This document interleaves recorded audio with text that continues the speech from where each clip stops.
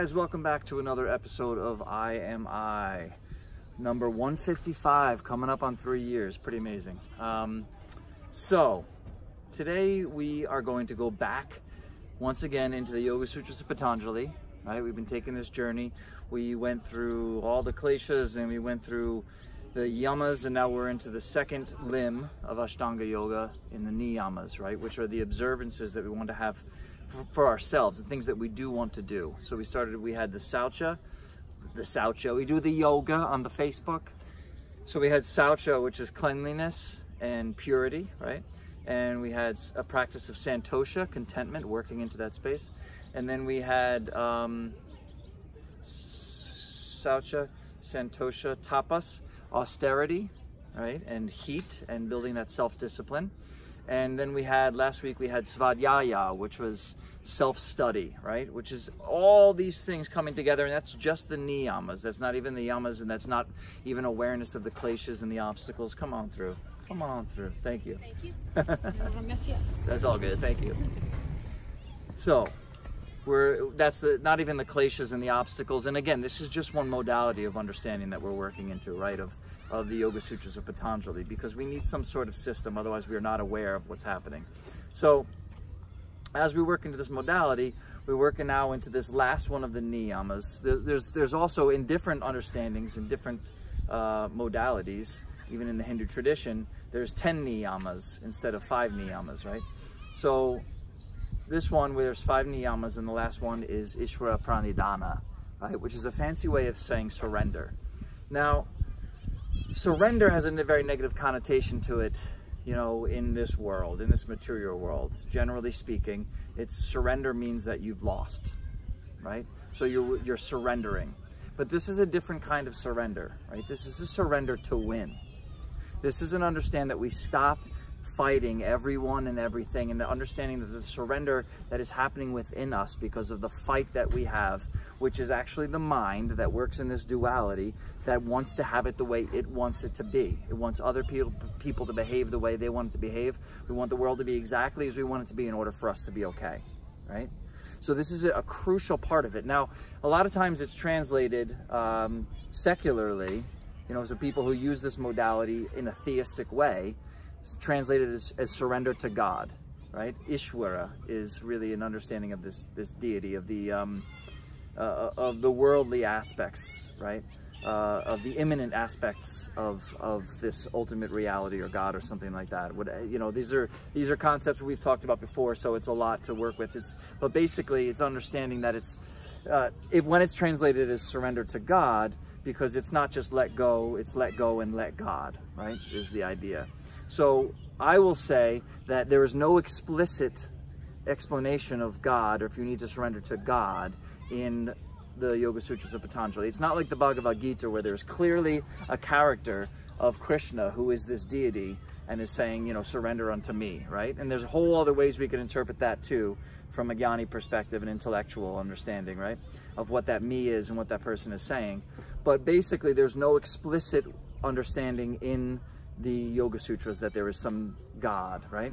It talks about Purusha, which can be translated as the special self, right? So it can be the higher self, or the absolute reality, or the Atman, or the Brahman, which, you know, depending on how you look at it, could be the same thing, right? Depending on which Vedanta you're speaking from, if you're talking Advaita Vedanta. So there's all different understandings of it. That's why this is a journey for you to understand.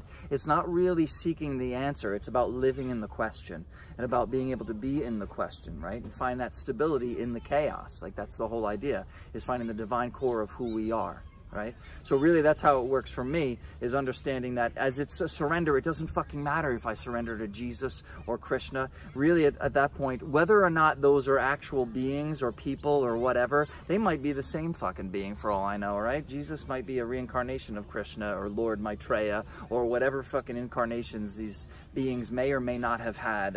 It doesn't fucking matter. The point is, let go. Let go and stop fighting. It is surrendering. So it is the surrender. People will be like, it's not enough to let go, you have to let go and let God. Okay, fine, then whatever the heck God means to you, right? But it's not just about, it is just about not stepping into that fight all the time, because it's the internal fight that we have We are talking about understanding ourselves on deeper levels, to understand how to have happiness and joy and freedom on deeper levels, right? And that's what this is about. That's what ultimately the Yoga Sutras of Patanjali, whether you use it in a modern perspective or an actually monastic perspective, it's about getting to a space of samadhi, of bliss and connection into this consciousness, whatever that is, right? So it is about just surrender, just a surrender to win. So it's not this old perspective that we have of surrendering being bad. That is a very black and white way of understanding it. It's in a bigger picture. It's like, yes, the general wants to win the battle. He wants to fight the battle. And of course you want to win, right? But when do you actually have to surrender in order to win in the bigger picture? And where are you driving yourself crazy? Where is this frustration and agitation coming from with you because you want it to be a certain way, right? I mean, I just noticed, like, I don't know if I should get into this because it's going to show what an asshole I am and trying to teach. You guys can come on through if you want. It's fine. So it may show what an asshole I may be, but actuality, we're going to pause for a second. No, it's all right. Come on in. I'm like standing in the middle of the walkway. You can't expect that. Yeah, it's all right. Maybe I'll keep it in. We'll see how it goes. So, talking about surrender, right? Coming back into it. It's the human nature. Again, we're studying the nature of the human mechanism in the human mind, right? When we're talking about these philosophies, because it's surrendering into something higher, right? So yesterday I was driving, right? And I was doing under the speed limit. I was unaware that I was doing under the speed limit, but recognizing it's a speed limit, not a speed target. So I was doing a healthy, still doing a healthy pace, right? And the person behind me flipped out. They were flipping out. And I was like, they're angry at me and they're blaming me. And I understand, I take full responsibility. Woo. I take full responsibility for that aspect. But the difference that I'm noticing is how fucking flipped out he got at me doing 10 miles an hour because I was doing about 40 in a 50, right? And I don't know, maybe he was on his way to the hospital because his wife was dying. I don't know, and maybe it's like justified or not, right? But what we're talking about is how agitated we get because people aren't behaving the way we want them to behave. When the world isn't exactly as we want it to be, and we blame them for our agitation with them, right? And now let's not be black and white about this, because I'm not talking about enduring abuse or staying in a space of abuse or tolerating stuff that we don't have to tolerate. It's not about that. It's about moving out of the fight within us to a space of ease and peace, and then we take action in the world from there. So it is not submission and surrendering and giving up. It is moving into a space of fighting without fighting, as Bruce Lee calls it, or as the Bhagavad Gita calls it, actionless action, which I talk about a lot. It's moving into the space of ease within us, surrendering into something higher. So it's Ishwarapranidhana, is surrender to something higher. So it's not just surrender, right? It's not surrendering to your lower base desires. It's not surrendering and you mind worshiping Satan. I don't know if that's your thing. You want to worship Satan, fine, but that's a lower base thing, right? But if you want to surrender into something higher, maybe just a higher aspect of yourself, or like I say, Jesus, Krishna, whatever it is, those are just beings that represent these understandings and these higher ideals that we can live by if we surrender and stop running by the mind. When you start to become a master of your mind instead of having the mind master you, right? And going wherever, come on through, man. Nobody listens to this shit anyway, so. We're listening. Oh. Actually, my name means surrender. Oh, really? I'm the hugging saint gave me that name. Oh, wow. Yeah, I don't want to interrupt. No, it's okay. Hey, people are talking good stuff here. Yeah. What's your name? Well, my Hindu name is Samarpana. She's on tour right now, right? Well, she's just done. She's done. She's in India, or she's in Japan or India now. Yeah. Yeah, she's in Japan. She finished the North American tour. She's there for a month. I don't know. Yeah. I've always going through these. On the West Coast, Seattle, goes to San Ramon, and then LA. Did you ever see her? Mexico. I never have, no. Oh, you gotta go. God, you've got to see her. The most powerful, purest energy in the world. Pure love energy. You've got to see her. Okay. Yeah. Yeah, I mean, I know of her, but I've never seen her, no. I mean... Well, this is when she was 20 years old. Okay. Now she's, how old is she, 64? 1953, so... Okay. you want to give us your email and we could let you know? I mean, I don't know if you're Yeah, into sure. traveling to other countries or what, but I mean, I do a lot, yeah. yeah. Well, I try to, I mean. she comes here, I think, at the end of May or the beginning of June. Then she leaves sometime in July in the United States. But she travels in other places of the world, and then in India she does a tour, and then she's in the ashram like less than half a year. But if you want to see her a lot, like her ashram is the place to go, and you know, day after day after day, and it's just, I mean, yeah, I mean, but you might want to just, you know, introduce yourself to her like a little bit at a time, you know, to see if you vibe, you know. But it's, yeah, I know. It's amazing. I know all. Amazing. Yeah, I get how to find my own flow with it. You know. It's amazing. God, I mean, it's the energy of God. I mean, it's like you'll never feel another energy like this. It's amazing. That's beautiful. It's beautiful. So what was the name she gave you? Samarpana. Samarpana. Yeah, Okay. and it means one who has surrendered to God with equilibrium. And I'm always going, my life is so much, I have a 10 out of 10 life of difficulty, and I'm always going through like really, really impossibly difficult, like they're impossible, multiple things all at once. They're impossible, and it's just been so difficult. I mean, you won't even believe what I'm going through now, what the body's going through. And, yeah, and it's just, so yeah, I mean, it's like always, it's pushing me more and more to surrender, like, past the body, like who am I past the body? Is that what you were talking about? Surrender? She has something? Who am I past? Yeah, Ishwarapranidhana is part of the Yoga Sutras of Patanjali. That's what her name is. Yeah, Samarpana. yeah, that's what she was saying. Surrender to God. Yeah, that's really funny because that's what I'm teaching this week. Because that's what Yeah, that's what I'm hearing. yeah, so I do a vlog, but I have a yoga teacher as well and stuff like that, and like so, and teaching in all, just a spiritual teacher. So it's always about surrender, and that's what I'm teaching about this week specifically. So that's awesome. We ever into TM? Meditation? I've never actually been to transcendental meditation, but I mean I go to a bunch of. I'm always exploring. I'm a seeker, and always exploring different masters and different techniques and things like that. So. Do you have a do you want to give us your email? Yeah. It's amma.org, by the way, AMMA.org, and you can check her schedule out there. Here, my email's on there. Oh, we can have this? Yeah. Okay. My name is Dawn. Dawn might come up in the email, or Peace Love, and his name is Amarnath or Anatol. Amarnath is a spiritual name, one who has surrendered. No, one Lord of Immortality. That's what his name means. Nice. Oh, you're gonna. Okay, you can keep it. Okay. Awesome. Well, yeah. So. Well, thank you. It was really wonderful to meet you guys. I love that. I'll probably see you on the way back if you're still here. Yeah, I'll be finishing up soon, but yeah, that's awesome. Yeah, email me, or if you check out the website, I have a vlog called I Am I. So it teaches, just talking about these principles. You might enjoy it, or you might not. I don't know. Yeah. I mean, one thing. Are you on Facebook? Yeah. Oh, okay. Well, Yeah. Can I add one thing to what you're saying? Sure. To the surrender thing? Sure. Because I'm being pushed to doing it, is literally, to surrender, like I'm being pushed to go because of what's happening to my body. It's like growing and growing, and it's growing outward, and the torso's growing and shrinking my legs, and like everything's growing out, and my face is everything is becoming more masculinized, and growing, like the HGH hormone is out of control, and it's horrible, especially with being a female and wanting to be the complete opposite. So I'm being pushed to see what I am beyond the body, and so this is my practice. I'm having to like kind of bring my mind back into not thinking, into stillness as much as possible, and that's the practice, to keep bringing my mind back into stillness as much as possible. But I keep getting caught up because the body keeps growing and growing, and I keep getting caught up with how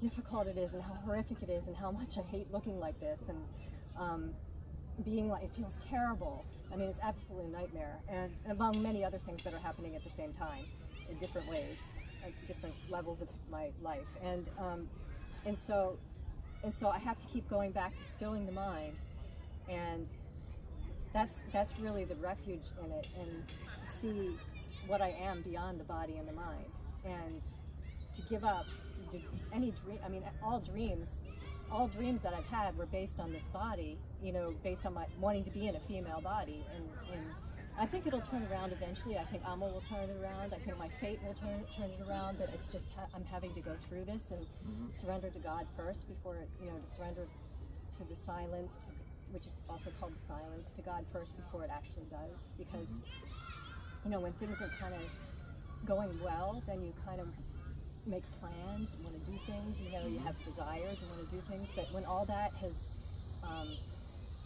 come to a standstill, you're forced to search for something deeper, Yeah.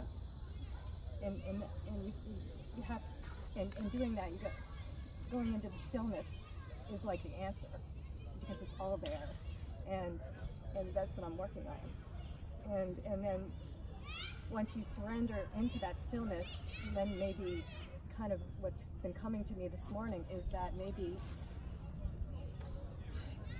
you see that your desires are nothing compared to that stillness, I guess. And I don't know.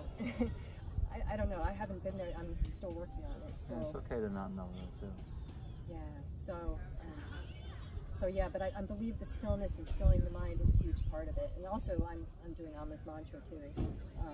That she gave me. You can do both at the same time. So yeah, when you start to make plans and things are going relatively, there's at least something in your life that's going relatively well, that's not necessarily coming from God, so to speak. I mean, it could be, if it's really deep. I don't know. I mean, I feel like this is deep enough to have, I feel like my desire is deep enough to want to have a feminine body and stuff, and then if your mind starts making plans and doing things, then you're not necessarily searching for God. You're kind of just keeping the momentum of the desires and mind going. And fears and desires go together. And supposedly if you don't have fear, you don't necessarily have desires, unless they're like coming from a deep place of stillness or God. And that's what Vyasa said. Our friend Vyasa, who's awakened, he said if you don't have fears, you don't have desires. And so that's what keeps the reincarnation happening. To keep us going into body after body, the fears and the desires. So I'm still working on that. Yeah, but that's what I'm saying. It's okay to have those desires. Like, I think in my process, it was like, okay, so that means desires are a bad thing. They're the demon or the devil, or the Buddhist idea, or something that I can't have desires. And that's not necessarily, in my case, true. Right. Because I still have desires. Even the desire for God is a desire, but it's a deeper connection. Until you ultimately realize that you are already in that space, which is a hard thing to get. But that's self-realization, or the God realization. Like once you're in that space, then there's a stillness, and there's no desire. But then we could still take action in the world. So I still find myself taking the same action, but from a place of my desires are now changed. And if they're deeper, or if I come into that fulfillment of the desire of God realization, then I'm moving in this world in a space of service, or, in some way that is not just to recognize that I am fulfilled. Yeah, well, I prefer that, complete, but I'm being pushed for something else. Yeah, I prefer that for sure. I would choose that any day. But I'm being pushed for something else. And for what do you mean you're being pushed? Well, because all my desires are based on having a feminine body, having it like what I want as a body, and the faith, everything, my desire. And so now that that's being destroyed, I have to go deeper and I have to go deeper and see what happens. So yeah, but I would prefer that any day. What do you mean prefer that? Prefer what? Prefer what you said any day. Which is to keep my, to keep my desire and have it fulfilled. Have the desires that I want fulfilled, and do what, and just continue on through life. Well, I'm not saying my desire is fulfilled. I'm saying my desire for God fulfilled, and to actually recognize that it already is. It's only my lack of awareness that it already is. So that it's not about my desires. What's driving me forward now in the world, in life, of course, is my desires. I'm just a dude, but the drive that I had to be create my art or put something out there to be of service was even a selfish reasons, glorification of myself in some way. But now I take the same action from the gifts that I've been given by God, but in a different perspective, because I've come into deeper and deeper every day into a connection into that space.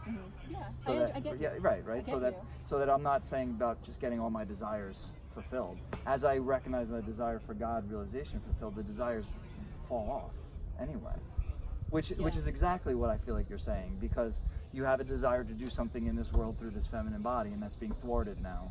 Yeah. Or so you see it that way. I don't know. I mean, it seems like for sure. you seem like a beautiful woman. I don't know what you mean about looking this way. So that may be a perspective thing too. I don't know. No, it's not. It's actually happening. Oh no, I mean, I'm sure that that's happening, but I'm just saying the way you feel about it right now is like I can tell you. I mean that you don't look like a man. That's what you know what I mean. I'm just telling you from my perspective. Well, but that's I understand. I'm not diminishing your experience of it. Not to diminish your experience of it. Just telling you from my perspective. Are you awake? I mean, you're awakened? Do I know I'm awakened? Yeah. I mean, do you know that you're awake? Did you have that shift of consciousness? I've had huge shifts in consciousness, but I don't know. It depends on what you mean by awake. If you think I think I'm growing in consciousness every day. I don't consider myself an enlightened being, if that's what you know what I mean. If that's what you know. And I don't ever plan to consider myself an enlightened being.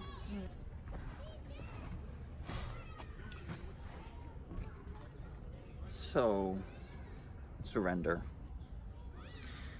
I don't know where I was at before. Just fucking let go. Just let go. And surrender into your own fucking greatness. I have to go work through this now. I have to surrender into something else. I have to see what that interaction was within me that happened. I'm gonna watch it back. All right. In Lakesha Lakin, I am you. You are me. Namaste.